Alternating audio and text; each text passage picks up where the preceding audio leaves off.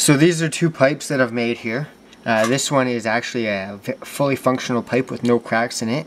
But fuck it, I'm going to crack it anyways. This one has a crack that formed in the top because I forgot to push the bowl.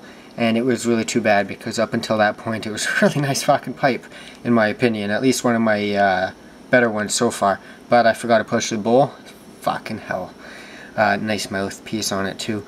But what we're going to do today is figure out how thick the glass is and the difference in these two pipes. This one right here, I took a 1/2 inch 2mm wall tube and applied one layer of color and clear onto it and then blew the pipe out. This one here, I applied a layer of the blue color and then a layer of clear on top of that. So this has an extra layer of glass on it, and I'm just curious to see how thick the glass is, the differences between the two of them after I've blown them out into pipes. So today, I'm going to be breaking these two pipes here and we're going to see the difference in the thickness. So, to be safe, because I'm always safe, right? Right.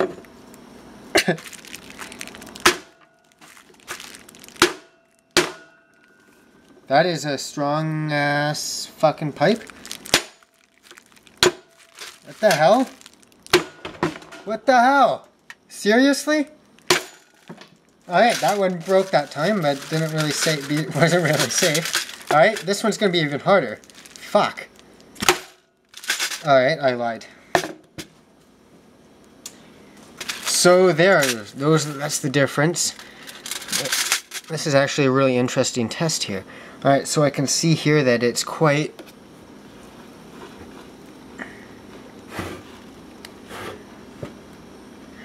You can see right here that it's quite thick in some spots, a little thinner in others, so that's something I'll have to pay attention to.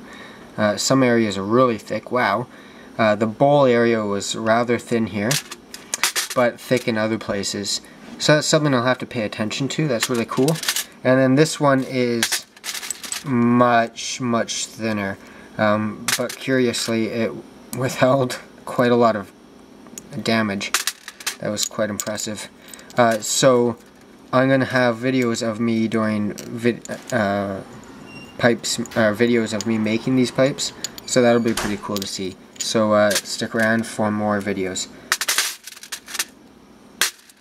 Cheers.